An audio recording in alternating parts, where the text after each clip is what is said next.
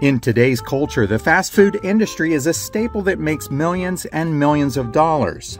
Most everyone is familiar with McDonald's, Taco Bell, and Kentucky Fried Chicken, but over the years there have been many other successful chains. Unfortunately, some of these have disappeared and are no longer with us. In today's video, we'll take a closer look at some of those restaurants that are no longer around. Winkies was founded in 1962 by the Ehrenstein brothers, who really didn't plan on opening a fast food chain.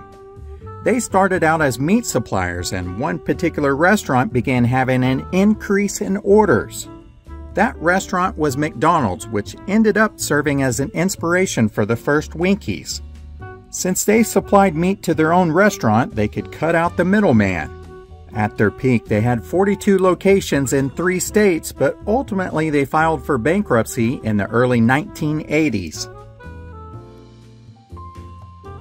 Showbiz Pizza Place was founded in 1980 by Creative Engineering and Robert Brock. At its peak, it had 280 stores.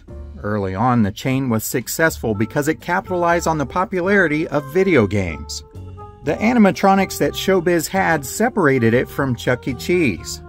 The company was headquartered in Irving, Texas, but it was not able to survive on its own, so it merged with Chuck E. Cheese in 1992 and all locations were rebranded. Childs was one of the first restaurant chains in the United States. They began in 1889 at a location in New York City and soon expanded to 29 cities across the country and even into Canada.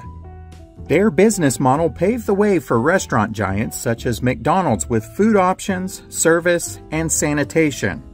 During its peak in the 1920s and 1930s, they operated 125 locations, but they struggled the following 2 decades. They tried introducing new items such as the hot dog machine, the ice cream machine, and even flipping flapjacks. However, this did not help them, and all locations were closed in the late 1960s. Minnie Pearl's Chicken was named after a country comedian who was also known as Minnie Pearl, but her real name was Sarah Ophelia Kamen. Minnie Pearl had nothing to do with the restaurant other than lending her name. It was founded in 1960 and it was meant to compete with Kentucky Fried Chicken and did so in its early years. It didn't take long before there were 567 locations opened and franchised.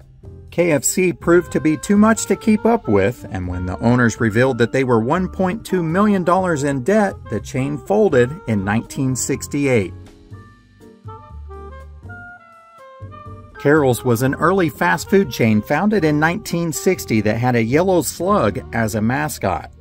Later on, the mascot changed to a little blonde boy sporting a fedora.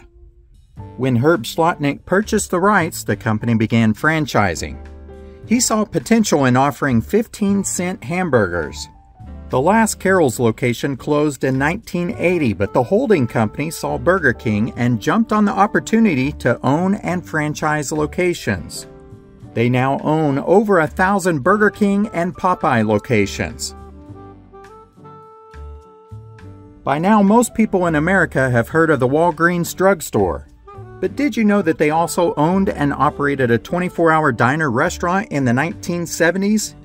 It was known as Wags, and it is based on the Denny's concept. There were 91 locations that were spread along busy highways between 1970 and 1991. The menu consisted of breakfast platters and hamburgers. Walgreens sold all of its restaurants except for a few located in malls to Marriott Corporation in 1988. Ownership changed hands a few times before it permanently shut down in 1991. Some of the locations were turned into IHOP. Royal Castle began in 1938 in Miami, Florida, and they primarily served burgers and root beer. They were open for lunch and dinner, but they also served breakfast, and people loved their freshly squeezed orange juice. At their peak, they had 175 locations in Florida, Louisiana, Georgia, and Ohio. They were bought out by Performance Systems in 1969, and they had steady yearly losses thanks to places like McDonald's. However, there is one restaurant left, which is located in Miami, Florida.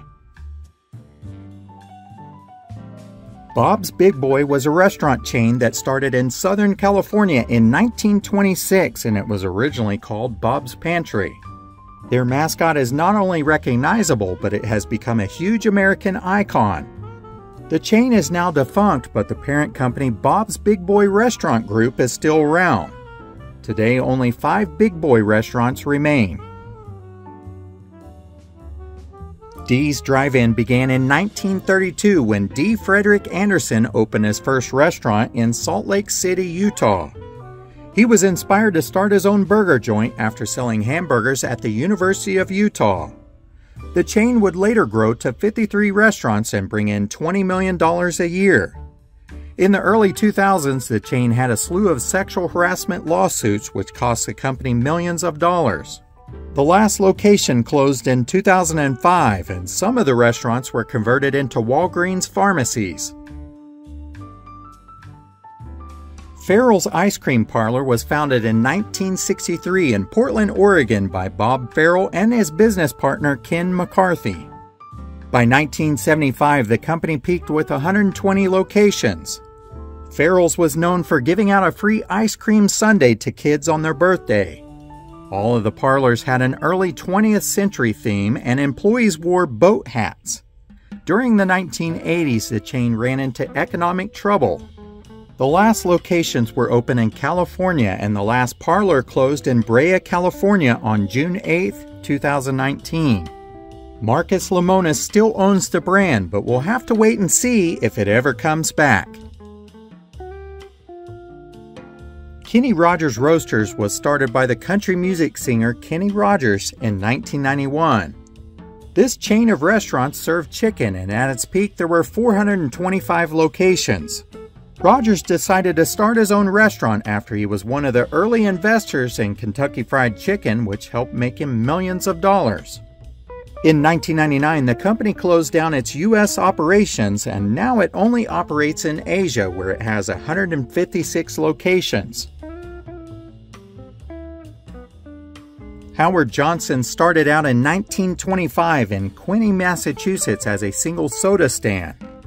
It would become one of the first fast food restaurants to offer dine-in service. Not only that, but it also became one of America's first franchises when it opened its second location following the Great Depression. There were over 400 locations across the United States at its peak. In 1954, the restaurant decided to get into the hotel industry. They transformed their restaurants into motor lodges for those on long road trips looking for affordable places to stay. The last restaurant closed in 2017, but the motor lodges are still open and owned by Wyndham. Steak and Ale was started by Norman Brinker, who owned the first location in Dallas, Texas in 1966. The restaurant's goal was to serve quality steaks at a price that any American could afford. They were also known for their sandwiches, hamburgers, and salad bar. Their restaurants were in a Tudor-style building with dimmed lighting. This setting made patrons feel like they were in a more upscale restaurant rather than a fast food place. At its peak, they had 280 restaurants, and they remained independent until it was purchased by Pillsbury, which soon followed by the creation of S&A Restaurant Corporation. In 2008, the market crashed and the company filed for bankruptcy. As a result, all of the restaurants were closed for good.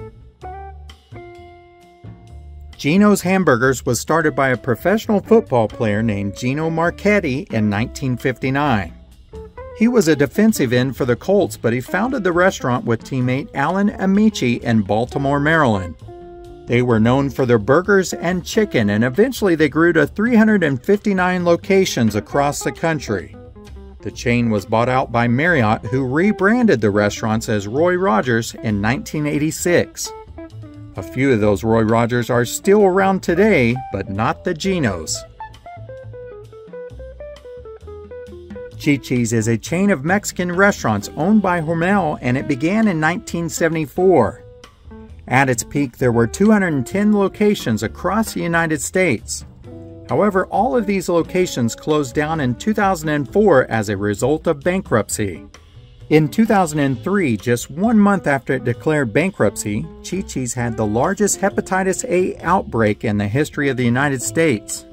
There were 4 deaths and 660 infections in total, which caused millions in lawsuits that Chi-Chi's could not recover from. The interesting thing about Chi-Chi's is it still has locations that are open in Austria, Kuwait, and UAE. Although these food chains are no longer around, they still hold special memories for those that visited them. The fast food industry is constantly changing, and what's here today could be gone tomorrow. What are some of the places you enjoyed but are now gone forever? Let us know in the comments below. As always, thank you so much for watching.